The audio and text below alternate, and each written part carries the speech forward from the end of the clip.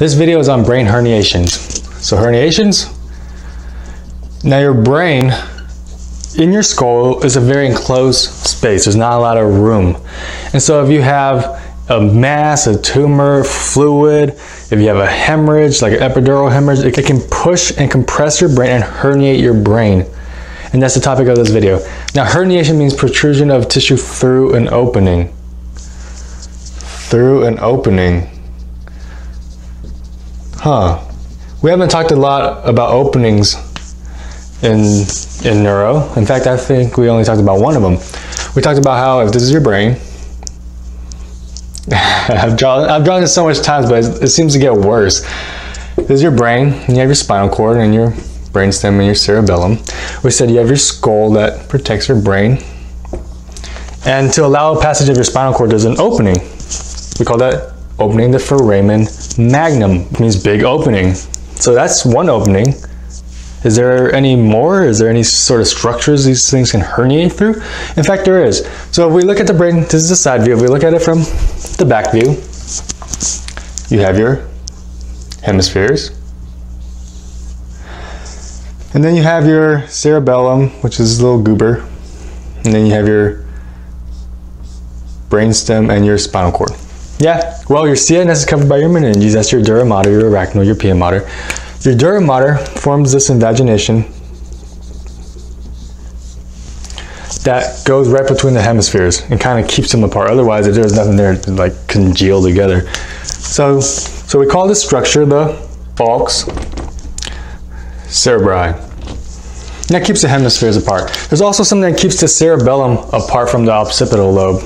Again, otherwise it'd be like one massive lobe. So there's another dura invagination that keeps the cerebellum apart. And with this we call the Tentorium Cerebelli. So these three structures, the foramen magnum, the Tentorium Cerebelli, and the falx cerebri are going to be our three structures where our brain can herniate through, can go through. The most common is going to be your brain herniating through this falx cerebri. So right at the edge, you have this fold of brain, aka a gyrus, called the cingulate gyrus. Cingulate gyrus. And let's just say there's a massive tumor right here, and it's pushing that. Well, the cingulate gyrus can go under and through that falx cerebri. We call this, as you can imagine, we call this cingulate herniation. Easy enough name to remember. Sometimes they might just call it something else. They call it subfalcine herniation. Sub meaning under, falcine meaning under the falx, so under the falx. These are two in the same, okay? So don't get confused with the terminology. And this little gyrus just goes under the falx. This is one of the more milder but more common ones. When it goes under the falx, what can it compress? That's what we're really concerned about. Things it can compress.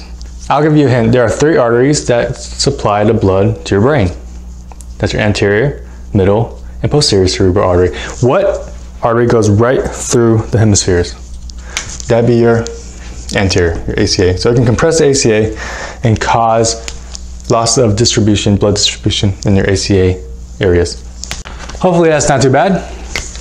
Next one is if you have some sort of upward force or upward tumor, upward fluid, upward hematoma, doesn't matter, compressing your brain down through this Tentorium Cerebelli.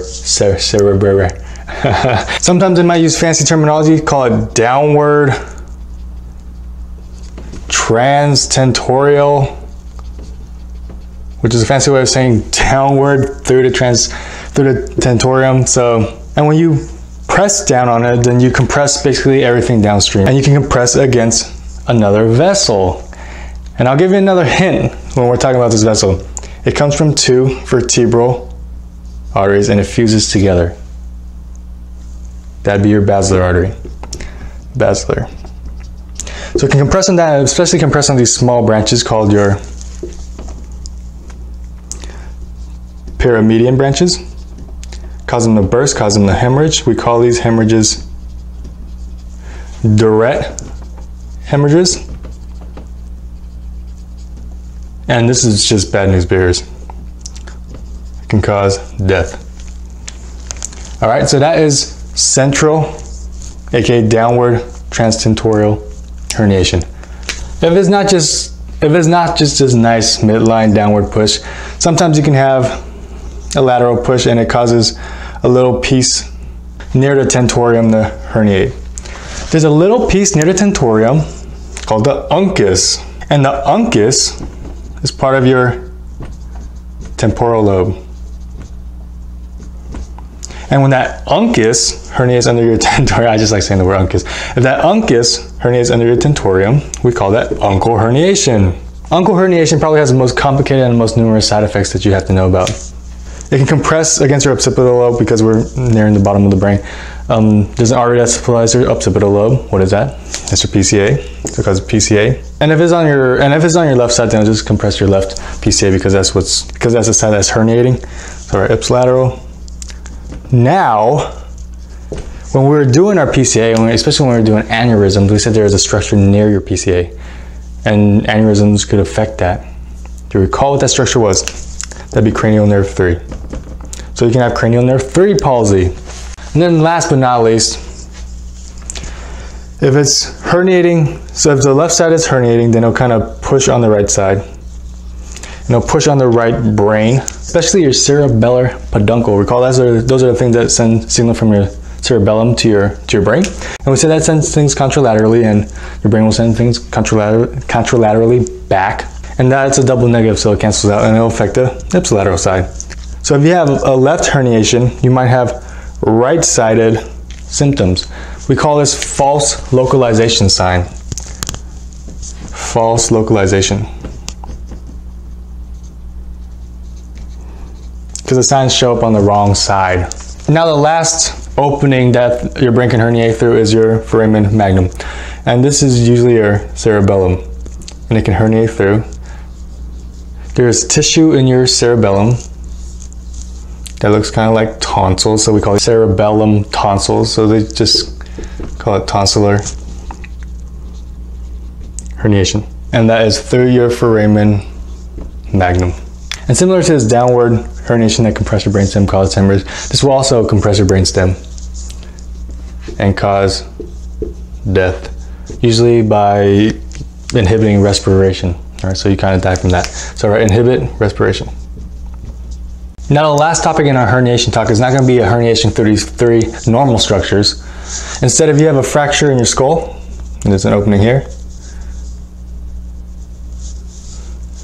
then your brain can herniate out of that. That's not a normal structure. That's quite abnormal. This is called transtentorial. And that's a herniation through a hole or a fracture that's not supposed to be there. That's all your herniations. Hope you enjoyed the video. Thanks.